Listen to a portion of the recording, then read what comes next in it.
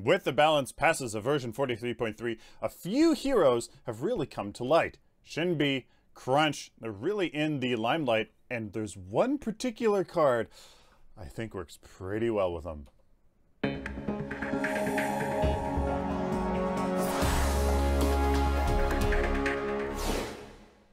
Amazon is the tried and true way of shopping for anything you need or want at the lowest prices. Support the channel at no cost to you by doing your Amazon shopping through the link in the video description.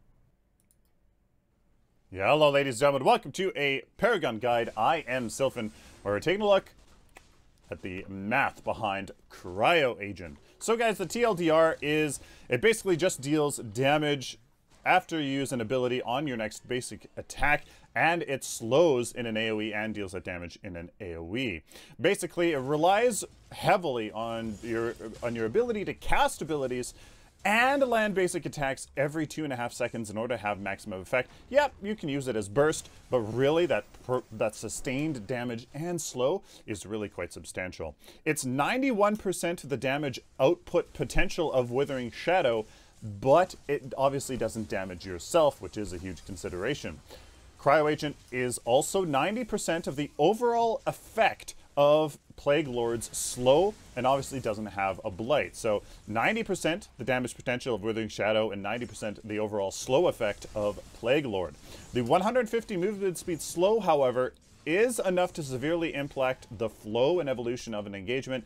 It really enables you to body block really well, landing basics and abilities, obviously, and landing other key cards. 150 movement speed slow is significant, so you can kind of rotate around people, and just it impacts an engagement quite well. Cryo Agent is a damage card, fundamentally, that provides about 90% the effectiveness of Withering Shadow's damage and Plague Lord's slow. Basically, you can get best of those two, obviously without their stats, in one card. If one is capable of using frequent abilities and landing basic attacks, Cryo Agent has the potential to severely disrupt and influence any engagement. So that was the TLDR. What is the more in-depth look? What's the math behind Cryo Agent that leads me to those assumptions? Guys, if you did not know, Cryo Agent is a 5 agility, 3 intellect knowledge card. So agility, more attack speed and basic armor approach, and intellect, obviously going down the mana tree. Kind of gives you an idea of who this card is kind of for, and the knowledge affinity. Lots of casters really like the knowledge, and some other heroes as well. 13 power, 140 mana, not bad at all. For an 8 cost card, 13 power is all right, and 140 mana is a good amount as well. So the stats you get here on Cryo Agent is quite substantial. Now, the passive is what you really care about, and is really, the potential is there. It's called Ice Burst. After using an ability, your next basic attack deals 125 ability damage in an area and slows movement speed of enemies affected by 150 for 1.5 seconds. There's a 2.5 second internal cooldown, so you can't just use an ability every second and get that ability damage and slow every second. It only happens every 2.5 seconds. It used to be 4, which is pretty much useless. Now it's 2.5. I would almost like to see it a little faster, but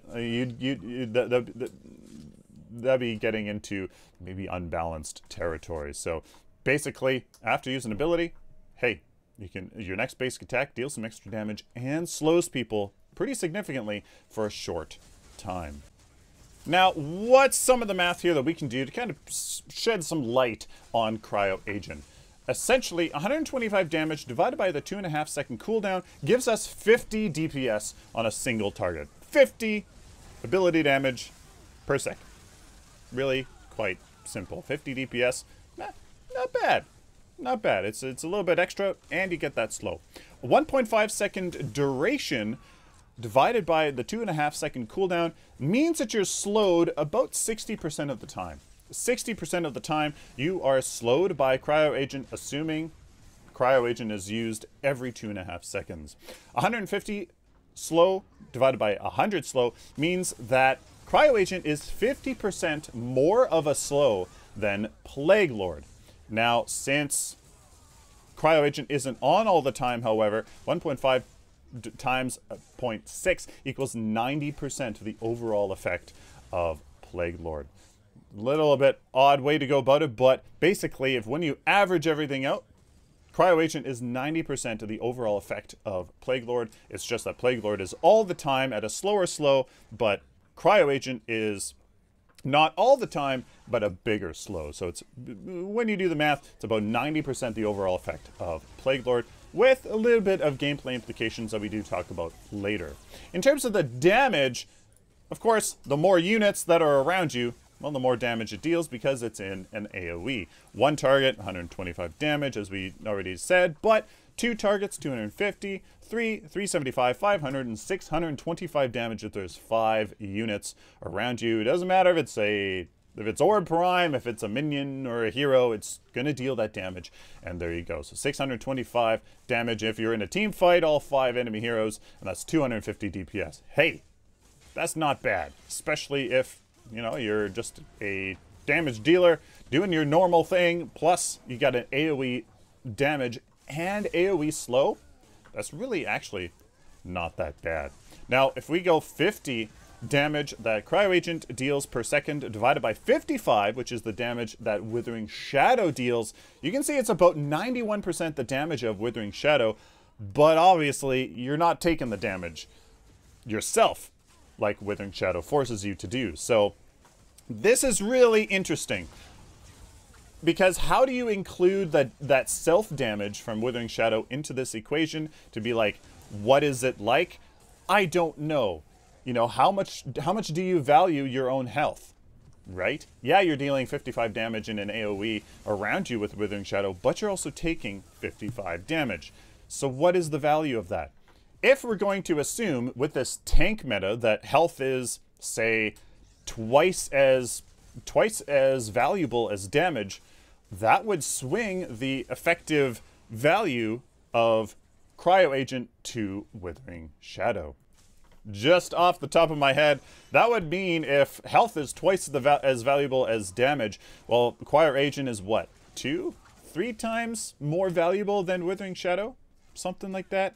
And it has a slow, and Withering Shadow does not. Yes, Withering Shadow does have health and other bigger stats, since it is a more expensive card, but there is a small component that is similar to Cryo Agent.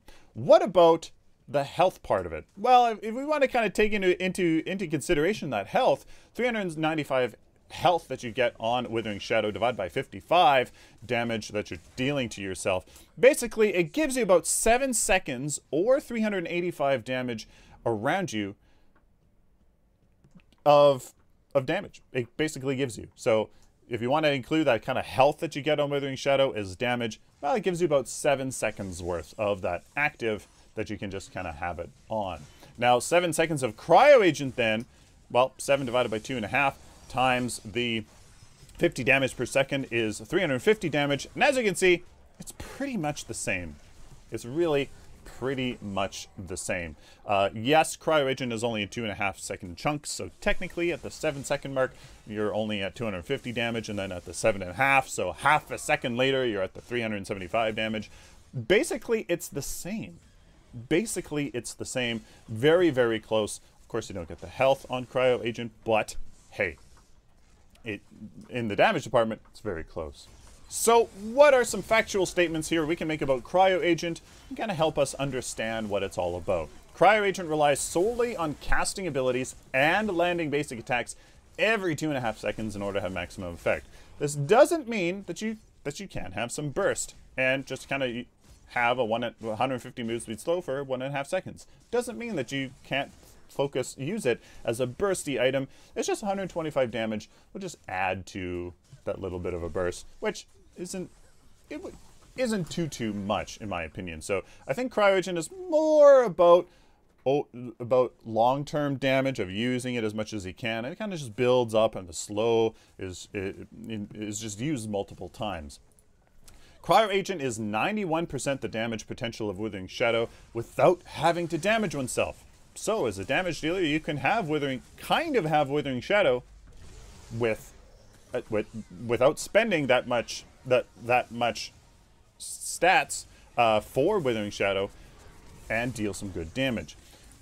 Cryo Agent is 90% the overall slow effect of Plague Lord, again with those same benefits. You don't have to pay for a very costly Plague Lord, which is 13 attribute points or 12 or something like that, and Cryo Agent is only 8. Not bad.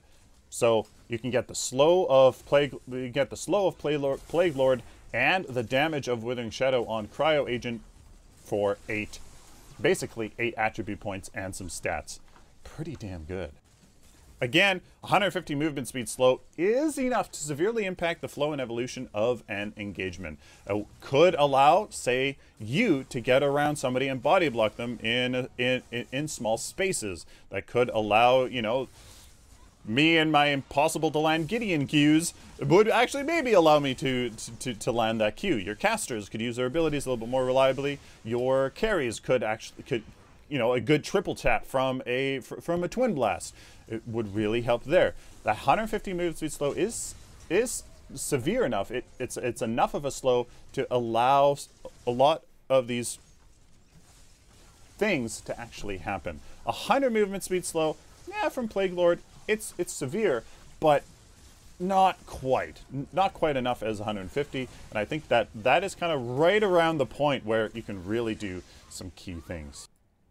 Essentially, Cryo Agent is a damage card that provides about 90% the effectiveness of Withering Shadow's damage and Plague Lord's slow. Again, for 8 attribute points, you can get Withering Shadow's damage and Plague Lord's slow on one card and just do your damage thing.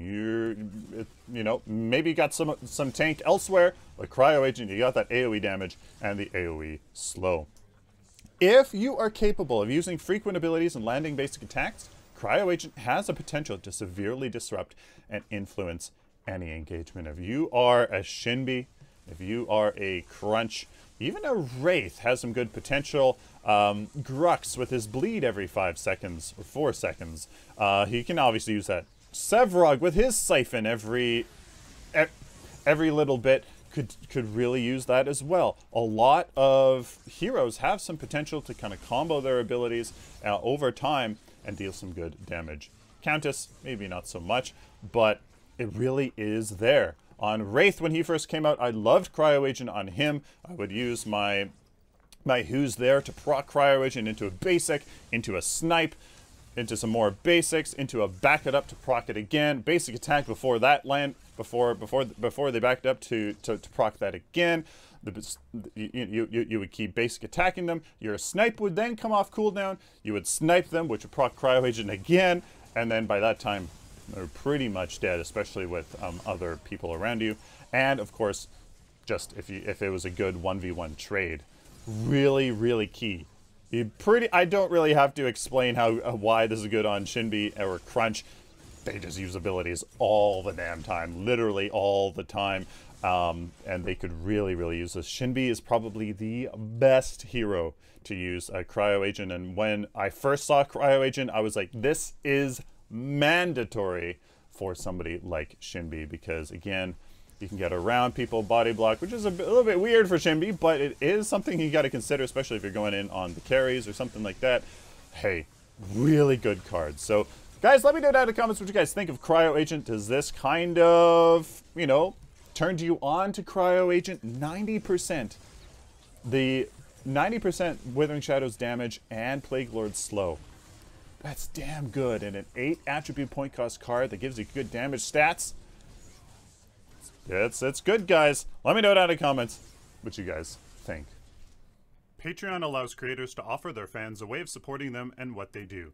With flexible and painless payment options, anyone can support their creator for as little as $1 a month. If you would like to help me do what I love, check out the link in the video description to learn more. Please like this video if you like it, dislike it, share it with the community, and of course, guys, subscribe. You guys like this content, especially if you found it useful. Please subscribe so I can do it for you in the future, because October is looking awesome. Please check the video description for links to my website, my merchandise store, Amazon affiliate links, and my social media. All that stuff. Give it a follow and check that out. Till next time, like always, guys, stay optimistic and positive.